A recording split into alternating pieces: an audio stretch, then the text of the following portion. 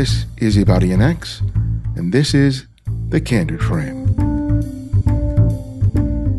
The answer to the question of what makes a person an American has been an elusive one. Having a document that states that you are such either by birth or naturalization may make it clear legally, but as you likely know, it's always been a much more complicated issue. Though this country prides itself on being founded and grown and sustained by its immigrants, it has sometimes been those very differences of race, culture, religion, politics, and ethnicity that have made it so difficult to find an all-embracing definition of what it is to be an American, if that's even possible. That's a question that photographer Rong Xu has pursued in his work documenting the lives of Chinese Americans. His images illustrate the challenges faced by people of Chinese heritage who, like many other immigrants, have often been asked to abandon their culture and history as a way of proving their loyalty to their new country. It's something that Rong had to face as a young immigrant boy in elementary school. From 4th grade until 8th grade, I had a huge identity crisis. I wanted to be white, essentially. Like, I started listening to music that I didn't like. I started listening to, no offense to people who like rock music, but all the white kids were into rock and punk music, and I fell into it. I was like, yeah, I'm totally about this. I'm about all this shit about Satan and stuff, and I have no idea what the hell I'm talking about, So these kids kind of pushed me into this realm where self-hate was because I didn't see myself reflected in anything else. So I kind of went after the things that I thought had the most social value. Rong has dedicated many years to this ongoing project, and as a result, it has evolved and changed over time. It's expanded beyond the small community of New York's Chinatown to elsewhere in the country. What's also changed is how and why he's created his photographs. From that moment on, I just started shooting color. And that's when this kind of flavor of the neighborhood started coming out in my photos. And these things about Chinatown that is so much about the color, like the color red, the color that we kind of tie ourselves to as Chinese people with Chinese heritage. Red is our color. And so all these plays on color and all these plays on the way we dress started really factoring into my photographs and things that I was interested in.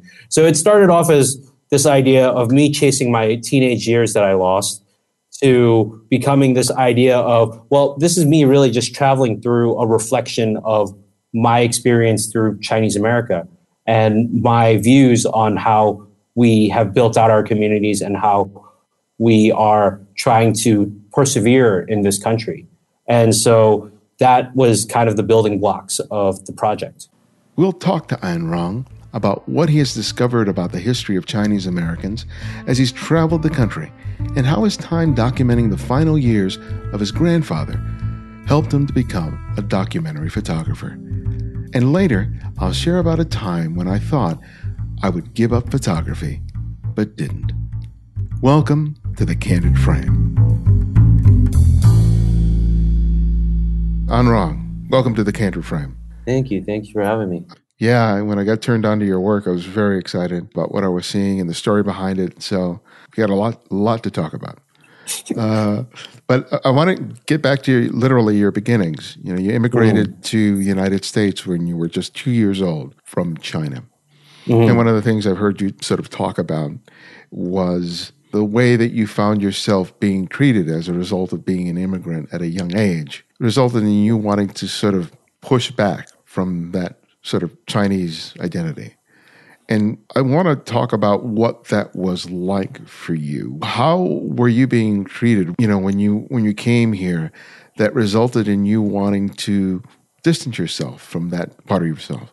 So I came to America when I was 2 years old, but immediately I actually lived in Chinatown in New York City. Mm-hmm. And so for me, I grew up for a while not actually knowing anything outside of Chinatown. So in that respect, I was immersed in this microcosm of China.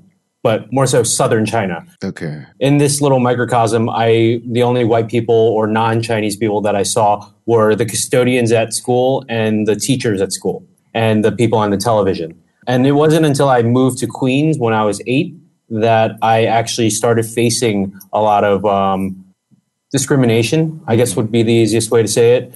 Discrimination and racism towards me by my fellow classmates. And this is fourth grade. And these kids are, I don't know what it is, but like children have a really powerful way to be the most rude people in the room and also be the most honest people in the room. Yeah.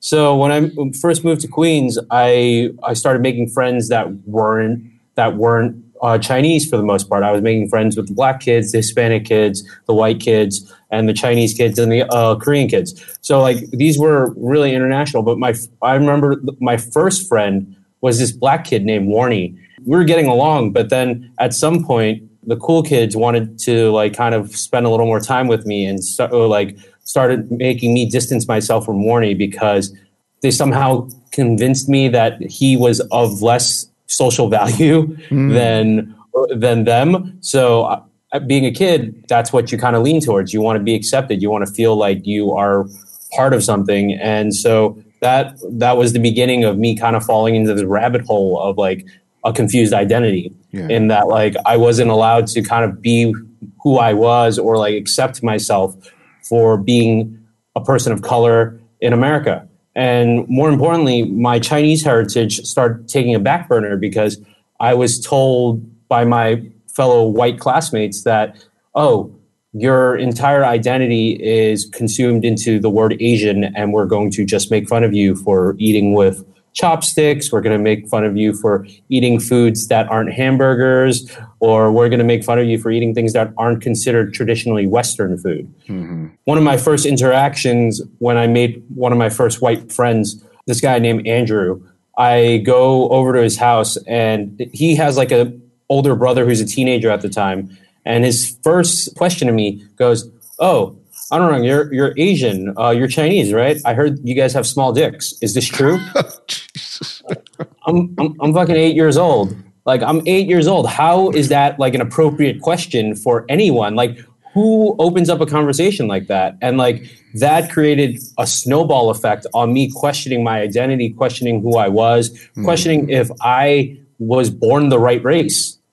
And then like from there, I despised everything about my Chinese heritage. Like I didn't like being about this whole idea of, oh, we speak a different language. We eat different things and we are subjected to being like essentially second-class citizens because of some made up social hierarchy. And so from fourth grade until eighth grade, I had a huge identity crisis. I wanted to be white, essentially. Like I started listening to music that I didn't like. I was forced. I started listening to like, you know, no offense to like people who like rock music, but like all the white kids were into like rock and punk music, and I fell into it. I was like, yeah, I'm totally about this. Like I'm about all this shit about Satan and stuff, and I have no idea what the hell I'm talking about, you know? So like these kids kind of pushed me into this realm where self-hate was because I didn't see myself reflected in anything else. So I kind of went after the things that I thought had the most social value. Did you see that choice that you were making being reflected in some of the other kids of Chinese heritage that are around you? I think I particularly fell into the white rabbit hole a little more than the other Asian kids. I think because I was new to the school, a lot of the Asian kids already had friends within their own kind of insular community. And so I was a new kid and it was a little harder to make friends that way. Did you find that other Chinese kids who had been around for longer, that there was a sort of hierarchy as compared to someone who was from mainland China or Hong Kong or wherever they were for a lesser time? I don't think there was any hierarchy in regards to like which Asian you were. But I think it was just the fact that I didn't grow up with them for a good portion of their lives, that they didn't see that like especially in elementary school, they didn't feel like I belonged. I was the new kid again, you know? So when did that start changing for you? It started changing in high school, which happenly because I started playing football, and most of my teammates were Black and Hispanic, and like that kind of changed my perspective on who I was and perspective on being more accepting of my own cultural heritage, because all my Black teammates didn't care that I was Asian.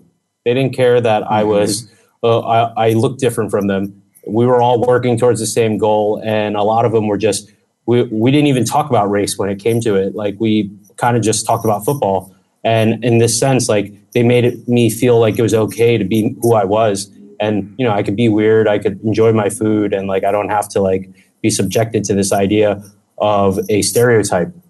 And just the fact that you have that camaraderie that comes from what sports provide, you know, provide a sort of a brotherhood, just like, you know, people who are soldiers, that the things that normally would make them different all of a sudden don't matter because you have that shared passion, that same goal, you know, or that shared goal. Yeah. It's like one of the great things about like when you're working together in a group is that you all share the same misery and you also share the same successes. So when you actually share that with people, it creates a bigger bond than anything that's really superficial. You know, you have that body of work that you did of your grandfather after he was diagnosed with cancer. And I read the letter that you had posted on your site, which was really moving. I'm really glad that you included that as part of the series of images that you have there. Talk to me about, you know, that body of work, why you did it, and how it allowed you to sort of connect to, you know, that part of you that you had sort of repressed for a good part of your childhood. So the project on my grandfather began my second year of college.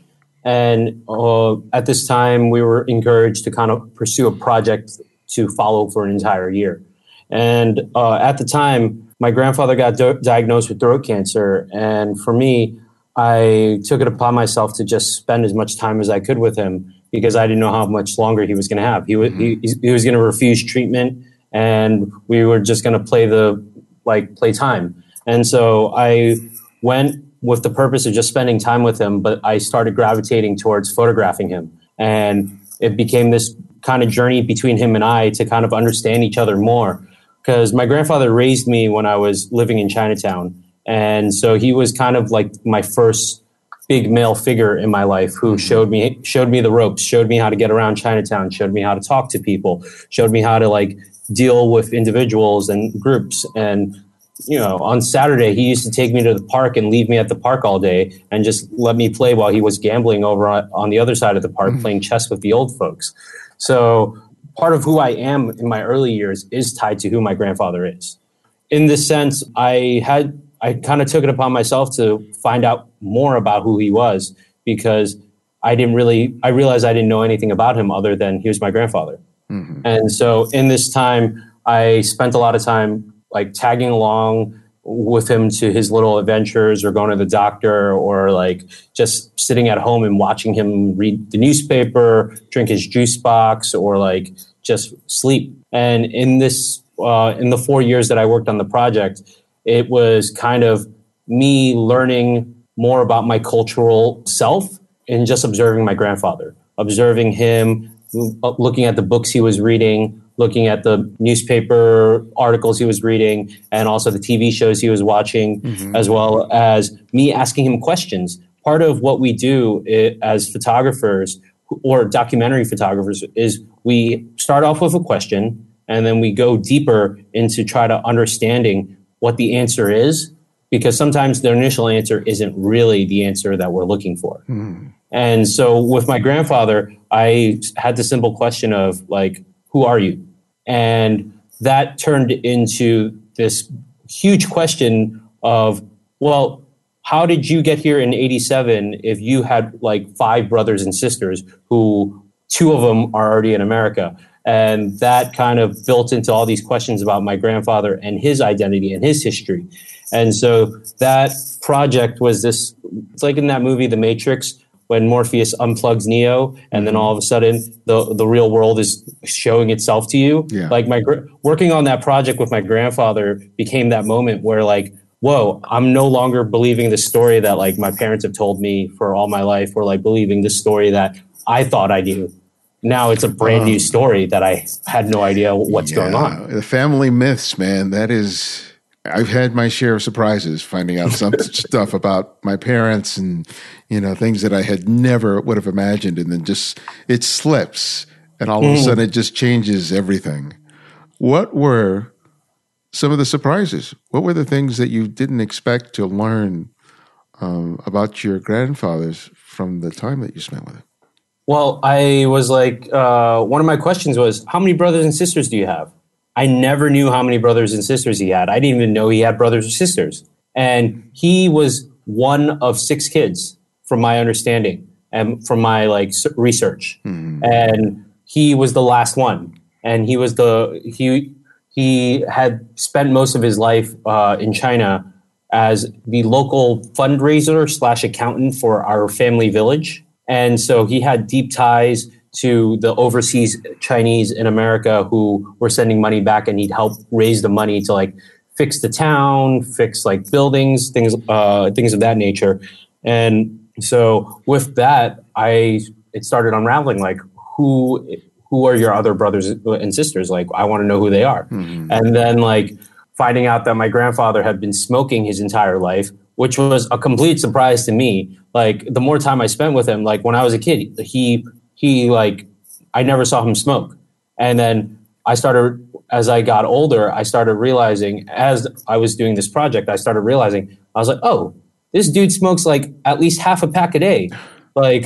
He's going out, when he used to have to go out, it was actually going out to take his smoke. And I was like, okay, now it's giving me an idea of why he has throat cancer, okay. Possibly. And then realizing that he was still a man. Once I walked in on him reading a Playboy magazine from the 80s. And I was like, all right, horny as ever, still an old man. You can't get rid of the dog in you, right? so I was just all all right, I thought you were this well-mannered school gentleman that you've always poised yourself as, and other things finding out that my grandmother also was. They got married in the midst, right before World War II started breaking out and the Japanese occupation of China. And so, all those little things culminated into more questions about my family. And, I think probably the biggest surprise that I got from my grandfather was just that, we have been in America since the 1800s. My great-grandfather, my grandfather's father, he is buried in Queens, in New York. And I found out that from that, he probably had a whole nother lineage that preceded him to bring him to America. So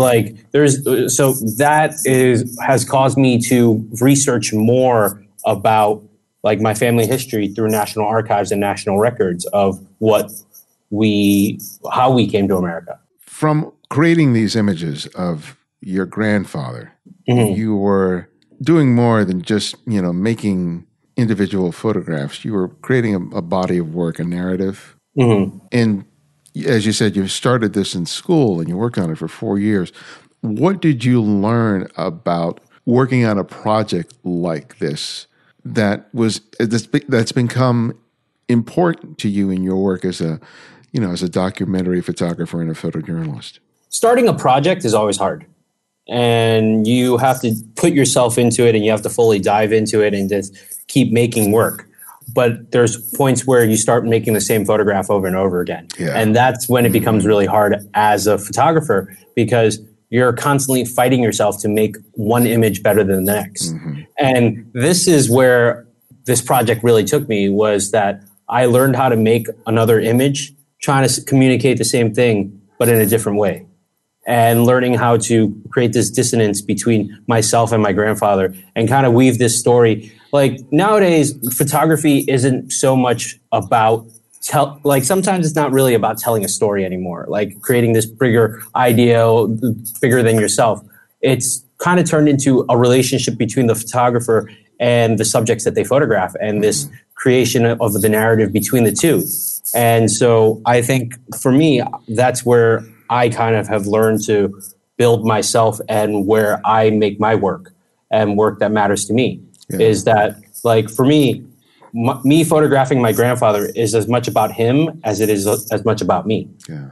Considering how personal this was, did you face any sort of pushback from other family members, or did you limit yourself because you were concerned about how your family members might perceive certain photographs? The letter that you read on my website to my grandfather, that actually was translated into Chinese, and I wrote it for my grandfather. I had my friend Judy, she translated it for me.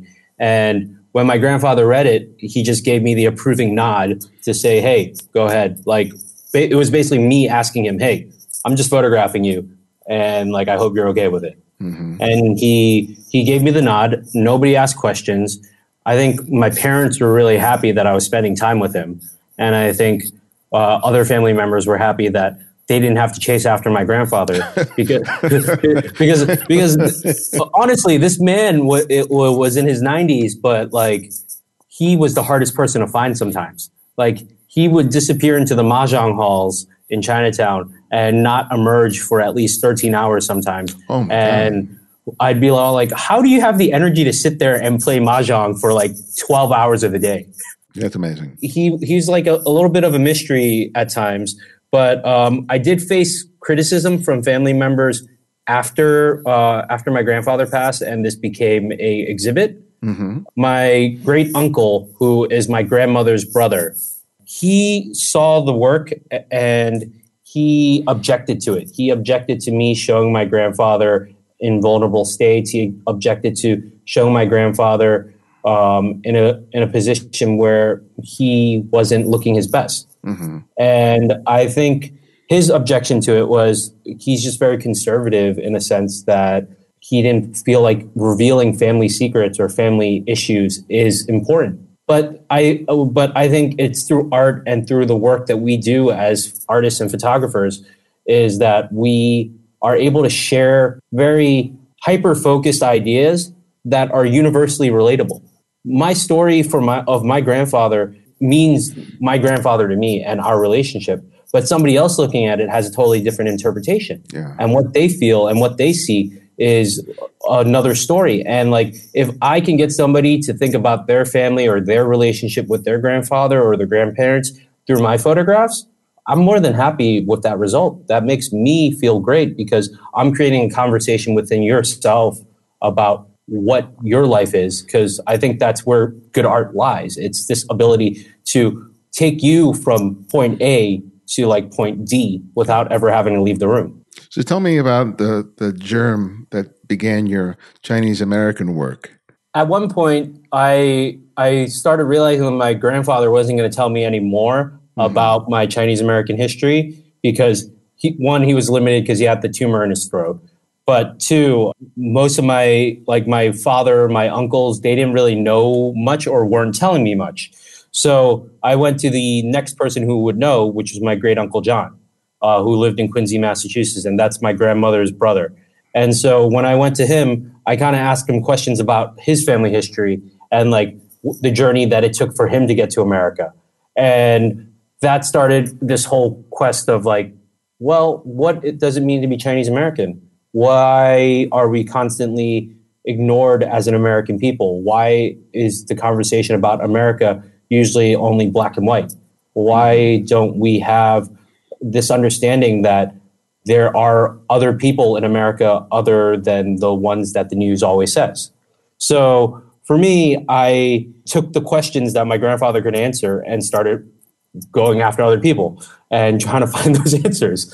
And eventually the Chinese, like my Chinese Americans work, which I call My Americans, that kind of became a project of me exploring the Chinese American identity through images of everyday life in America, but through a Chinese lens and through the Chinese American people. Mm-hmm. Because our story is very similar to every other generation who's been here. And our story is similar to all those people who came before us or came with us on trying to succeed in America and build a better life for themselves. And that's like so this little question of, well, what else is there to the story? And like, why aren't you telling me what I want to know, became this bigger idea that I tried to like build out over the past 7-8 years. And how did you pursue those initial images? I mean, what were you going out and asking people to photograph? Did you just roam the streets? Exactly. What did that look like initially? So my junior year in college, I started working on this, and I was interested in spending time in Chinatown and photographing it because I felt like in New York City. And the thing was that gentrification was happening. Things are changing in the neighborhood. So I took it upon myself to photograph it. I thought that was my responsibility as a Chinatown native, as a person who has like family ties to this place. But as I started photographing it, I started realizing that the work isn't about Chinatown per se, but it was about my experiences and my reflections on my Chinese American life. Mm-hmm. So I spent a lot of time at the handball courts in Chinatown. Okay. And when I was at the handball courts, all I was really seeing was like teenagers playing handball, teenagers hanging out after school, teenagers cutting school. And for me, like, I kind of like felt like I was reliving my teenage years that I missed out in high school because I spent most of high school playing football. So my years removed from that like Chinese American experience as a teenager, I was definitely afraid of like trying to photograph these kids because they're all like cool looking. They all look like they're a little dangerous. They all smoke and they're all like chilling with their girlfriends and boyfriends. And they all look like they can beat me up really quick. Mm-hmm. So like for me, it was intimidating to like go up to them. And one thing that I've learned as I've started working as a photographer and as an artist is whatever scares the shit out of you is probably something that's worth exploring. Yeah. So I went after it. I started talking to these kids. I started photographing them. And it started off as a black and white project, actually, because I was still kind of moving from my grandfather into this project. And one day, as I was showing it in class, this was one of my most memorable moments in college. My teacher, Carlos Mota, he says to me, he's like, well, you're making work about people of color. Why the hell are you shooting in black and white?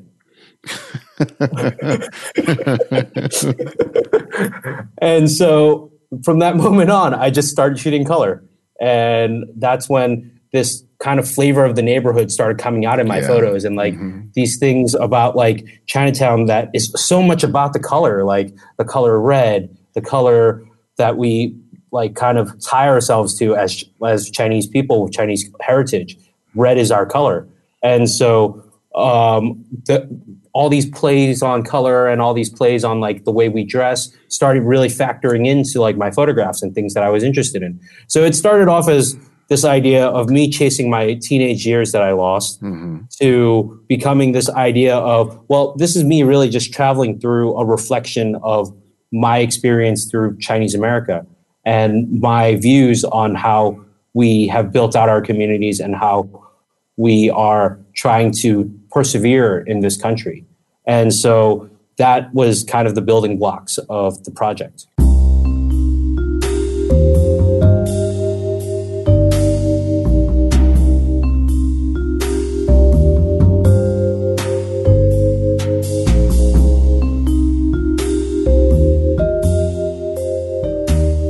The other night, my wife and I had the pleasure of having dinner with several friends, one of which included the photographer Sam Abel.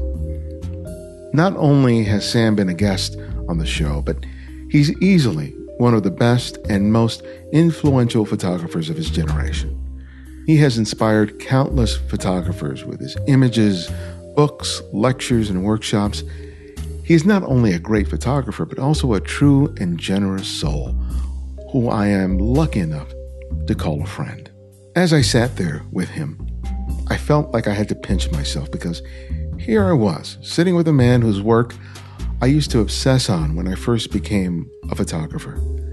I can't count the number of times I looked at his images in the pages of National Geographic, trying to absorb every bit of wisdom I could. And when he told me at the end of the evening how much he appreciated the work that I do with the Candid frame, and that he's always sharing it with his students and peers, I was deeply moved. To have someone who I so respect tell me how much he values what I do is beyond humbling. But I get the pleasure of such support every week when I see the thousands of downloads for the show, the emails, the text messages, the donations, and people approaching me on the street to tell me how much the show means to them. As hard as it can be sometimes to get a show out, I always remember that you're out there waiting for that next episode. Your help has, in so many ways, sustained me over the past 13 years and 456 episodes. So when I ask you to become a Patreon supporter and to help us financially, I know I'm asking this not just for me. You make this possible for the thousands of people all over the world for whom photography is as necessary as air and water. And believe it or not, that $5 or more a month that you give holds even more value because it lets me know that there is another person out there that really has faith in what we're doing. So become a Patreon supporter and commit to a reoccurring donation of $5 or more a month. We are less than 20 people away from our goal. Come and join us. Sign up today by visiting patreon.com/The Candid Frame, or click on the link in the show notes or the Candid Frame website. Thanks.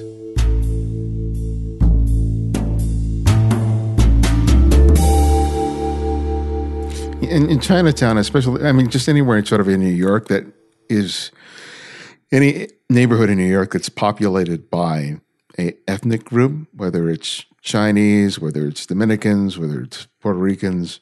What's really fascinating is that you get to see multi-generational layers, right, of people that are sort of occupying the same space. You don't see that in LA. I mean, it may be there somewhere, but it's because everyone lives in their cars. But you see how the young kids, and then the older ones, and everyone sort of in between, are eating at the restaurants, going to the markets, hanging out at the curb, and I think that mashup, not even including all the people who move through Chinatown who are not of that ethnicity and that race, and I think that seeing that multi-generational thing is really a fascinating part of what it is to be part of any sort of community. In terms of you photographing that range, what was the challenge for you as a photographer to illustrate that is part of what this community is and looks like? I think the biggest challenge of trying to show multi-generational kind of gaps was knowing how to navigate each. So I have to I need to know how to speak to the seniors while also knowing how to speak to the teenagers. And this ability to talk to them is really important because this is sometimes how you break into things first. There's no easy way about it. And I think with the older generation, I've always had to come off speaking to them in a very respectful manner, letting them know that if I ask to photograph them, which in most cases I don't really ask, I just kind of go and shoot it. Mm-hmm. But when I do ask, I do try to create a dialogue of being polite and being a good person. Because the worst thing somebody can say is no, right? Yeah. But with the younger generation, I've had confrontations where people don't want me to photograph them. And when that happens, for the most part, I just shake it off and move on. If they don't want me to photograph them, they don't want me to photograph them. I try to be respectful of people's personal space. Sometimes it's just things I see on the street and I just photograph it. But I've had experiences where people invite me in and then before I shoot, I ask. And I think it's just knowing what you're going after sometimes. So there's days where I'll spend it on the older side of the neighborhood versus on the newer side of the neighborhood, just to kind of see the difference a little bit. But I think since, like you said, we kind of live on top of each other, we all kind of just are existing and coexisting within the same space. So sometimes it's not even intentional; it's just there. Right. And and also within Chinese culture, I think we have so much integration between the old and the young because there's the whole built-in filial piety within Chinese culture of spending time with your elders and caring for them. So I think there's a lot within the Chinese culture that brings us together always. You know, the population of Chinese is not just relegated to the coast. It's not just San Francisco and New York and major cities. I mean, just like any immigrant, they're everywhere. They're in the middle of Omaha, Nebraska. They're in, there's some small town in Tennessee. As you've had the chance to sort of explore other areas than the area that you've grown up, what have been some of the fascinating things that you've discovered as a result of this project? So Jennifer 8 Lee once said, there are more Chinese restaurants in America than McDonald's, Wendy's, and Burger King combined. You go to any small town in America, there's always going to be one Chinese restaurant. One thing that I realized so the most remote place I've been to with a Chinese restaurant was Jerome, Idaho, which is a 20-minute drive from Twin Falls, Idaho, which is a 2/3 hour drive from Boise, which is probably the only place that you've really heard of in Idaho. So like my uncle actually owned a restaurant out there, and I went out there to photograph him and his family and just like capture this sense of a small town Americana Chinese restaurant. And in a sense, his restaurant was kind of like a diner for the locals there. And like the locals would go there, sit and drink their coffee, and they would order their patty melt with like fried rice on the side. So I think if anything that I've learned from going to the like small towns and like going to these like Midwest cities with Chinese Americans is that Chinese people are really resilient in any situation that they're given. They're willing to sacrifice anything for their family for the most part. Like a lot of these restaurant owners who open up their restaurants in the middle of nowhere, serving little towns, is because they know that they need to work hard in order to give a better life to their generation before them. I mean, for the generation after them. And for them, their next generation is what they work for. And a lot of that is driven by love and this love for their family, this love for their kids. It's like this need to succeed because they're putting they're going all in to make sure that somebody else is taken care of rather than pursuing their own dreams of whatever they want to be. Yeah. They're doing it so that they can sacrifice and give better opportunities that they can't be afforded. So it's like, I think in a sense, it's like this capacity of love that I don't think many people realize as love. And I think that's one of the biggest things that I've taken away is that Chinese folks are full of love and full of willingness to give their all for their families. And, regionally speaking, there's differences because like on the West Coast, there's a lot of like older generations of Chinese Americans. So for those folks, it's a lot more Americanized in a way. And like the first time I went to San Francisco, I remember going into this restaurant called Capital, which is famous for their chicken wings. And I sat down and I ordered a minced pork salted fish over rice dish, which is a classic Taishanese dish. And that's where my family's from, in Taishan in China. Okay. And so the Taishanese were the first people to come to America to start building out their land, their homes here.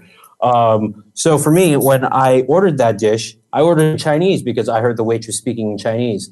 And then I see this older gentleman who is like, he looks like a grandpa. He has a beard. He has old white whiskers. And then I hear him speak in perfect English, like asking for his check and then talking to the waitress for a little bit in perfect English.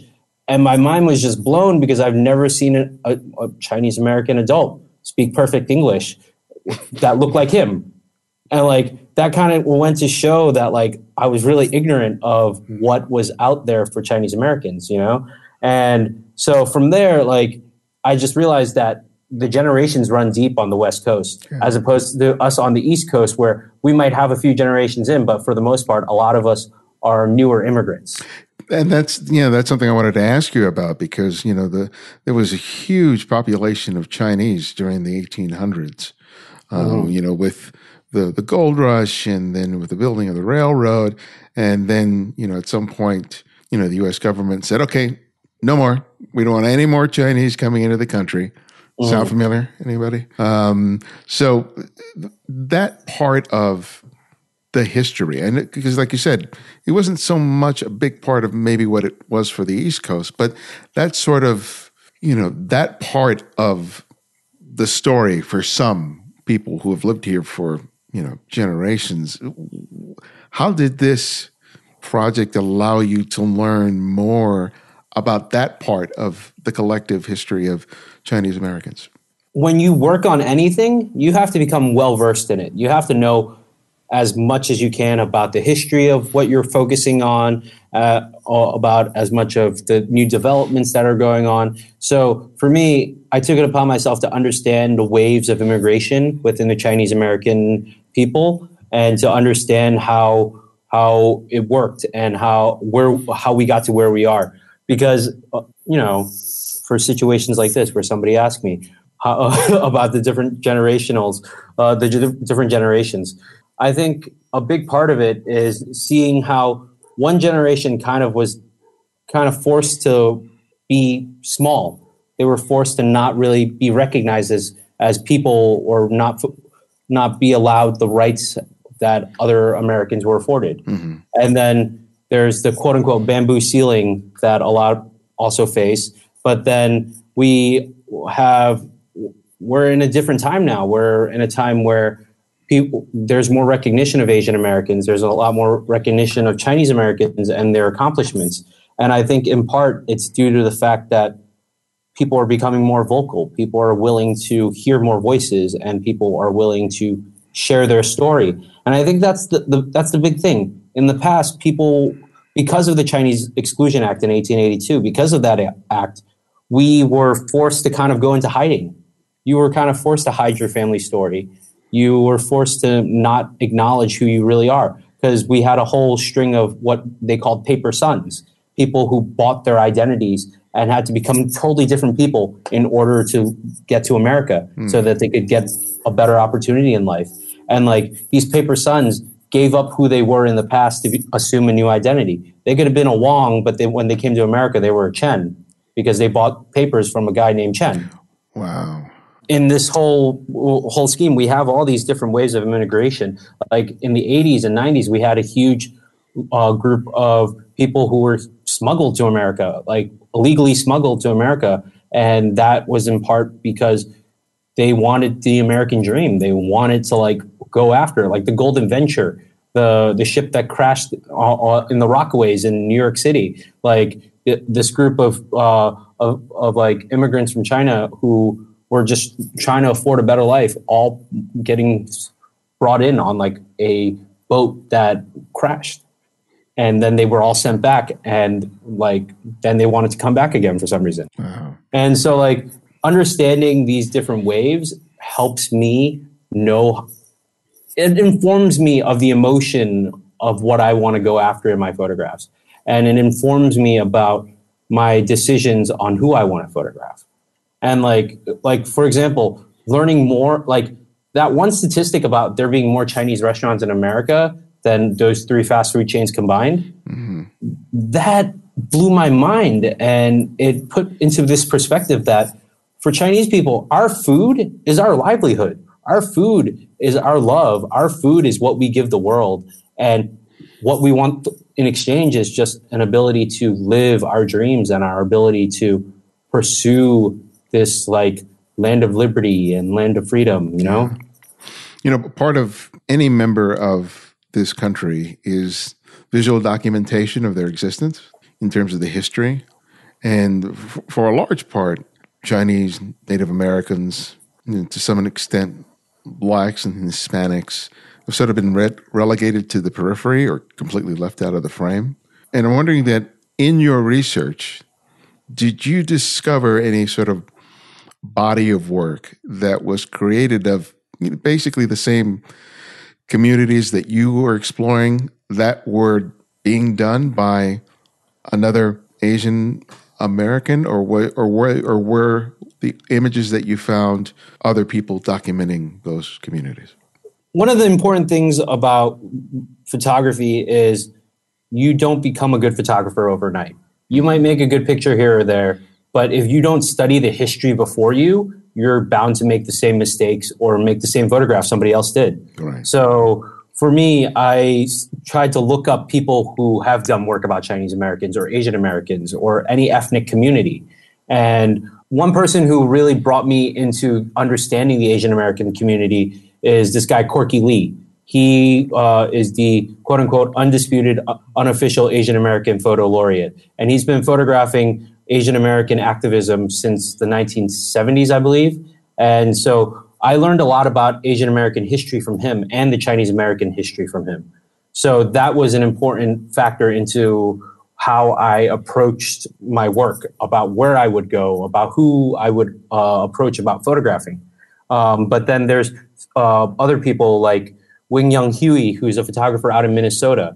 He did his own trip through America and photographed things that, Wing Young Huey photographed a lot of things that reminded him of his Asian America, his views on what America is through his lens. And then there's also Thomas Holton, who did a whole project on one family he followed for like over 10 years. Like Tom Holton embedded himself with his family and became sort of like a family member and photographed this one family and captures this kind of immigrant story through like a long period of time that I really looked up to when I first began this project. So these three photographers were really influential in how I started looking at Asian America and how I started kind of the beginning of the projects. Obviously, I also looked at how Robert Frank shot America. Robert Frank was a huge influence on me or any documentary photographer, really speaking. Robert Frank's The Americans was kind of the basis of this idea that we could show America through photographs and show the tensions between different races and show the tension of like this older generation, this new generation. And I think we're all kind of trying to tell the same story in a sense, but trying to have different characters. And like, there's this one photograph in The Americans that I thought was really it hit me. It was Robert Frank photographed this one cemetery in San Francisco. It's a Chinese cemetery. Mm-hmm. At this point when he was photographing it, it was in the 50s, I believe. And like at this point, Chinese have been in America for close to 100 years or over 100 years at this point. In this entire book, 83 photographs, this is the one image that represents Chinese people in America. And it is an image that simply is of a cemetery. It shows that we ourselves, I don't think he knew he was doing this, but for me, this is how I interpreted. It kind of showed that the Chinese American people were kind of quietly dying away and quietly pushed down to the ground in this country at that moment. Nobody was speaking up. We were relegated to just being unknowns. We were relegated to being foreigners. We were relegated to only having our own claim once we were put into the ground. Speaking of that, there's a scene that I came upon when I was in college. I was driving up to Eureka, California from Berkeley. And we're going down this road, and in the middle of the road, basically a median, were grave markers.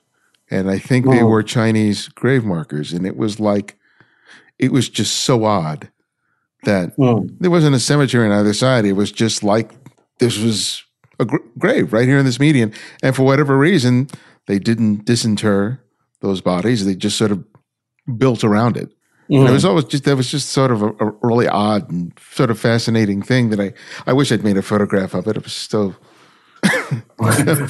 photographs not taken. Yeah, I know. A lot of those graves are of a lot of that second generation of like Chinese Americans who came to America.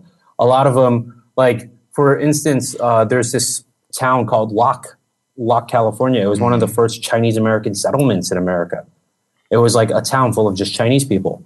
And a lot of them, they have their graves nearby. And it's because it's not that we choose to be amongst each other. It's we were forced to be amongst each other, right. because no one else, like the majority race, refused to let us within their homes or within their neighborhoods. So we had to make our own place, and we built it ourselves. And so it's crazy, but like, yeah, there's small little towns and like settlements of Chinese Americans throughout like Northern California, just like the ones you just described.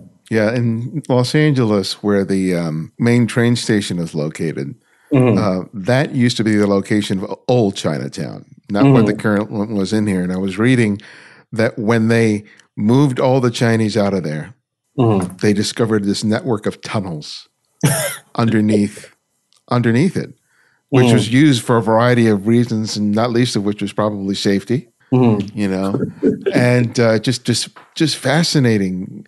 You know, the sort of the stories, they get lost.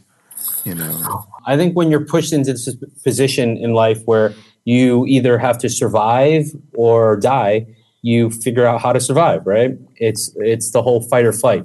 And I think Chinese Americans, when they came here, they knew that life wasn't going to be easy. They knew life wasn't going to be this simple, come here and find gold. And it's kind of like that idea. It's not going to be an easy life, but if you do well, you'll be able to provide for a better life for your next generation. Yeah. So how has all this work that you've created that was personal helped you in terms of creating a career for yourself as a photographer? I think when I started the Chinese Americans work, that kind of was just really my motivation to make photographs.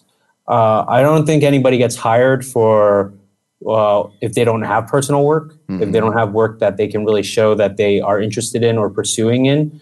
And I think one of my first moments where people started looking at my work more was when Jeffrey Henson Scales over at the New York Times put my work in the Sunday Review. And he put my Americans work into the Sunday Review and put me on a platform where I could show people this work. And then I started showing that work more, and then work started coming in, and then they started seeing that I could pursue projects and also pursue stories, but also be able to come back with images. And so I think slowly over time, I learned how to be a better editorial photographer. I don't think I was that great when I first started, but I think I'm slowly getting better. So what's the key difference between how you were shooting for this personal work and shooting editorially? I don't think there's a huge difference. I think the big difference for me is just the pursuit of a story. Within my personal work, I like to kind of just float around.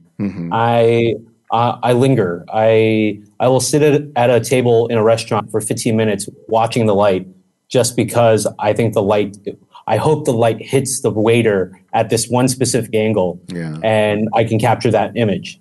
As opposed to when I'm working on deadline, I'm like, okay, I have to be out of here in 10 minutes. I don't have time to wait 5 minutes. I'm just going to get more in your face and try to make this photo happen. Okay. You know? So I think the sense of urgency is different when I'm working personally and when I'm working editorially. Oh, it's a good distinction to know. Well, my last question, which I ask each guest, is I ask them to recommend another photographer for our listeners to discover and explore. And it can be anyone, someone you've long admired or someone you've recently discovered. So who would that one photographer be and why? I think my favorite photographers out there right now is this guy named Park Sung-jin. And Sung-jin is a Korean photographer based in Seoul.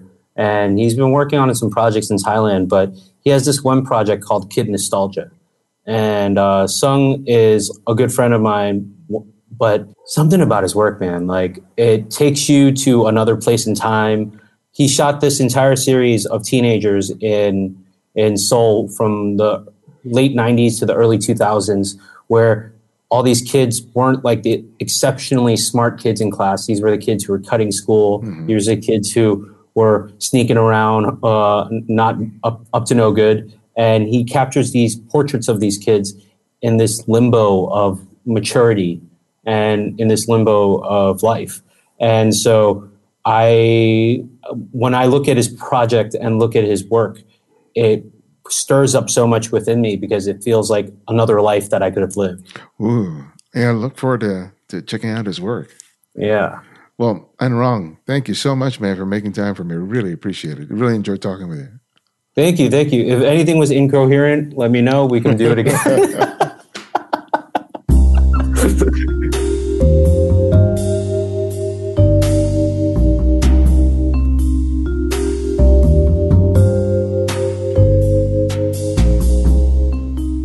Now for a segment in the show where I share thoughts, ideas, and memories that may or may not involve photography. We call it The Last Frame. I used to think that discomfort was something that was best avoided. Feeling discomfort meant the possibility of failure, humiliation, and rejection. Who wants that? I certainly didn't. So I figured that if I avoided discomfort, I wouldn't have to face those things. Life, however, is rarely so clean and simple. Avoiding discomfort brought its own set of complications, which included saying no to things I should have said yes to. Avoiding discomfort meant expending huge amounts of energy trying to maintain the status quo, even though the status quo was not working for me anymore. Avoiding discomfort meant avoiding risk, but that came at the price of growth and the unexpected benefits of breakthroughs. It was that kind of stagnation that resulted in my putting my camera equipment away for a year when I was working back at Nikon. I thought that I was leaving photography behind. I looked at my pictures and I just seemed to be making the same photographs over and over again. I was frustrated by my lack of progress. I certainly wasn't seeing my work resembling the work of the photographers that I so admired. I had access to some of the best equipment at Nikon.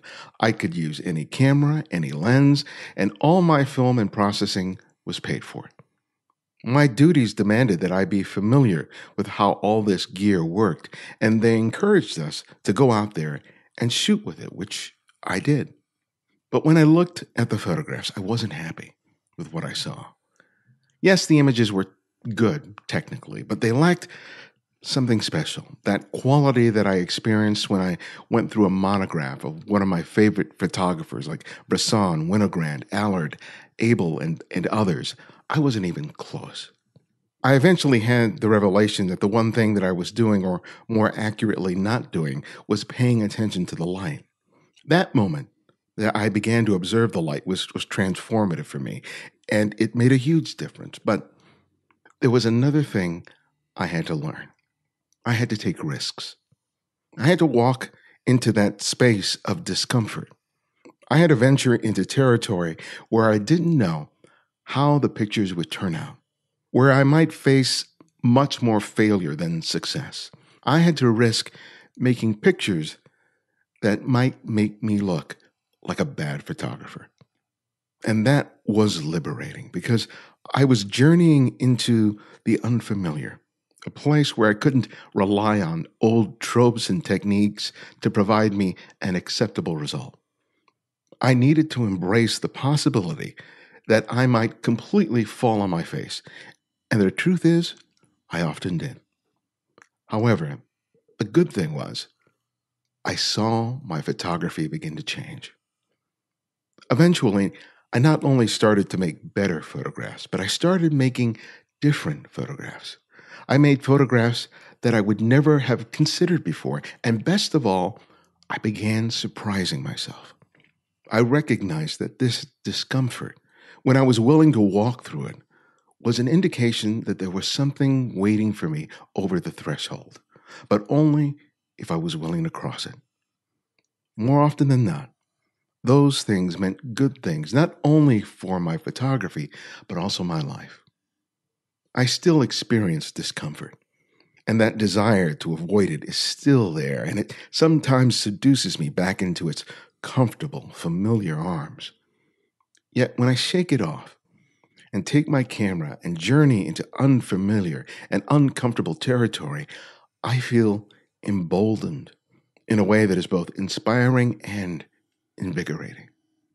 If I want something new in my photographs, I have to be willing to do something new, to do something different. And even if such experiences mean a lot of failure, I just remember that I'll still be okay. Because the next day, I'll take my camera, walk out the door, and do it all over again. And on a good day, I'll make the choice to be comfortable with my discomfort. And if the photo gods are kind, I'll make a picture that is better than I could have imagined or hoped for. And that will make it all worth it. And that's the last frame.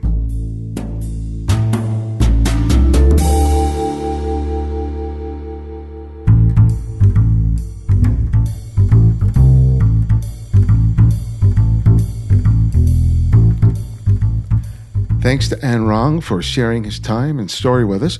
You can find out more about him and his work by visiting rongxu.com. I will be in Washington, D.C. in May for the Focus on the Story Photographic Conference. The International Photo Festival will feature some of the world's best photojournalists and documentary photographers, as well as talks, photo walks, and workshops, of which I am teaching one. If you want to sign up for my workshop or just want to find out more about the event, visit focusonthestory.org. And remember to check out my YouTube channel, where I discuss different aspects of photography by pulling images from listeners just like you who contribute to the Candid Frame Flickr pool. You can check out the TCF Flickr pool and our YouTube channel by clicking on the link in the show notes and the website.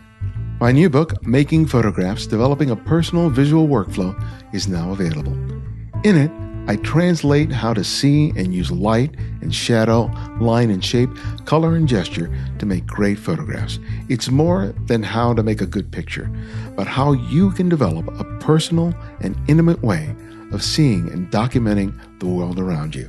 You can order the book today, and when you place your order from the Rocky Nook website, use the promo code PORELLO40 to receive 40% off the list price. Check out the website and the show notes for the link. And if you want to keep up with all things Candid Frame, sign up for our mailing list, and you'll receive 3 free copies of my previously published ebooks. And if you like what you're hearing on the show, please take the time today to write a review in the iTunes Store, as it helps our ranking and creates greater awareness of the show. Thanks to Denzel Dean from New Zealand and Phil Reezy 7 for their 5-star reviews. You can also support the show by making a monthly contribution through Patreon, or if you just want to make a one-time contribution, you can do that via PayPal. You'll find the links for both in the show notes and the website. Thanks to T. Richard, Timothy Hardy, Cerise Longbottom, great name by the way, Remus Miknev, and Rick Albertson for their recent and generous contributions. I so appreciate it. And if you want to easily access every episode of The Candid Frame, download the Candid Frame app. It's available for both Apple iOS and Android, and it's free. Download it today.